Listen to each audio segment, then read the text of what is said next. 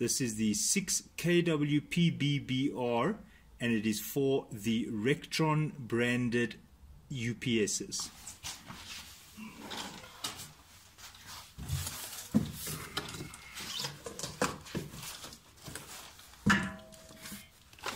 This is the connecting cable from the battery to the UPS. You can see that it is very thick. This probably is 50 amp, and there's the earth connection from chassis to chassis, and I'll demonstrate how to set that up. These are probably the feet.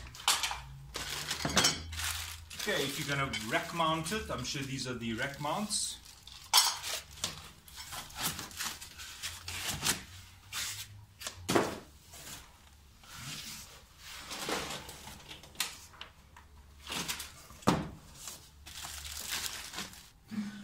Okay, if you're going to do the rack mount, well, there's the mounting brackets, and then it comes with the 4 screws.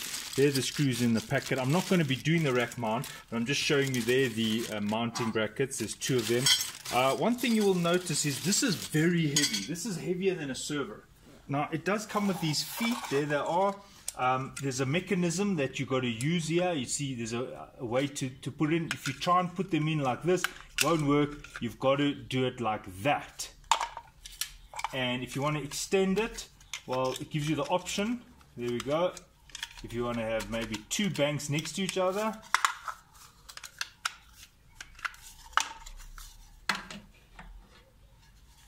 If you want to extend it, there you go. You can see it comes with these extra pieces which you can extend.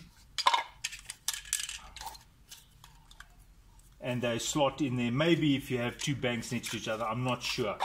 Right. So that's the feet which I'm going to use. Right, now here is the connecting cable. You're going to want to open this. Right, there we go. It's in like a heat shrink pack. Now, first thing I'd advise is install the chassis connection, the earth.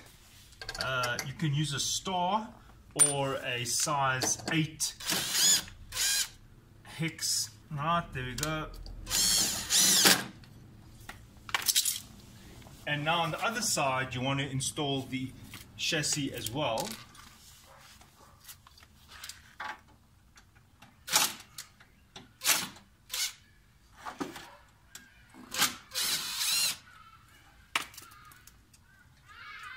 Now, you have to open this little plastic cover here. I've opened it. There it says battery 192 volts. So you've got to make sure the battery you've got is 192 volts. It says there 192 volts, so we're matching it. Now first put the earth on. Now you've got 2 options. You must make sure it's flat.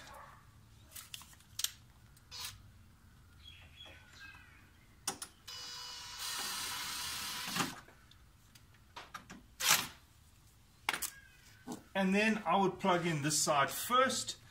It can only go one way. There's the positive, there's the negative, but it only fits in one way. It only fits in one way. See, if I try and put it in the wrong way, it doesn't make any contact. Right, so there we go. There's the battery connection. And on this side, you'll have to open it up. You'll start with battery connector 1.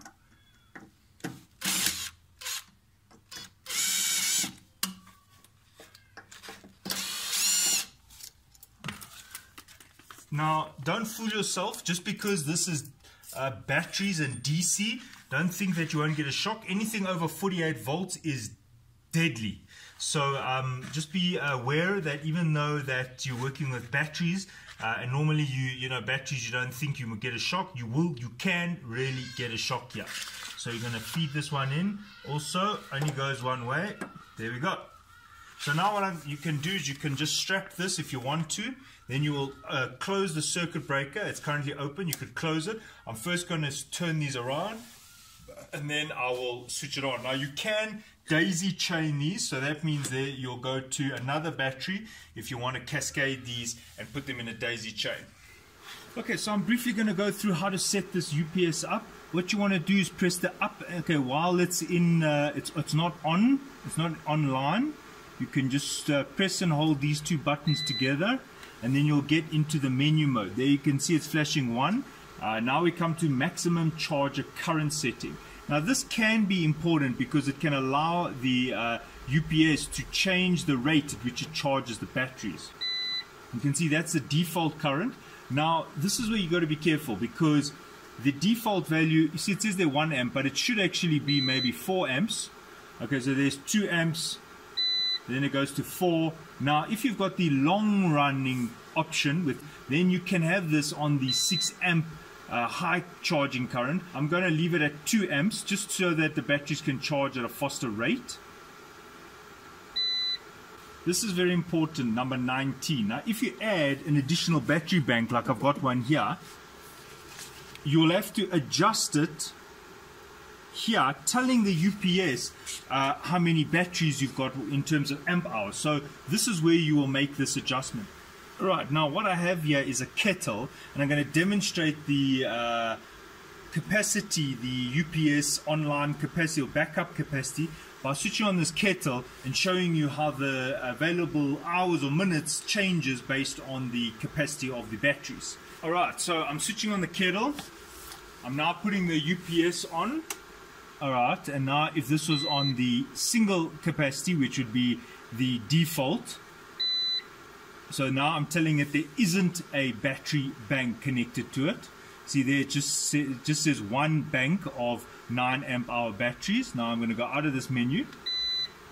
Alright, there we go, switch it on. And now I'm going to switch on the kettle again. Okay, there it's gone into battery mode there. It says 18 hours, but let's switch on the kettle. It's 47 minutes or 50 minutes. There we go. See there it says 50 minutes. And if the battery bank is now connected, switch that off.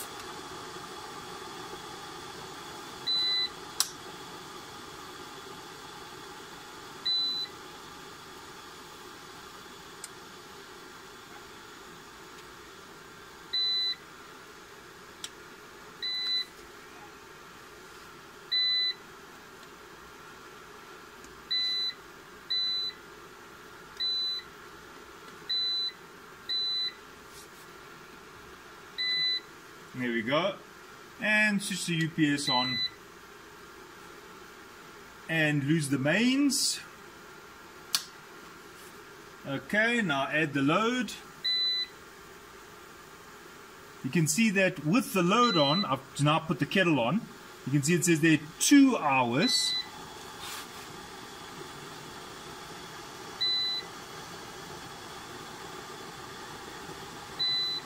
So that is how I know it's calculating this accurately. I'm going to switch off the load.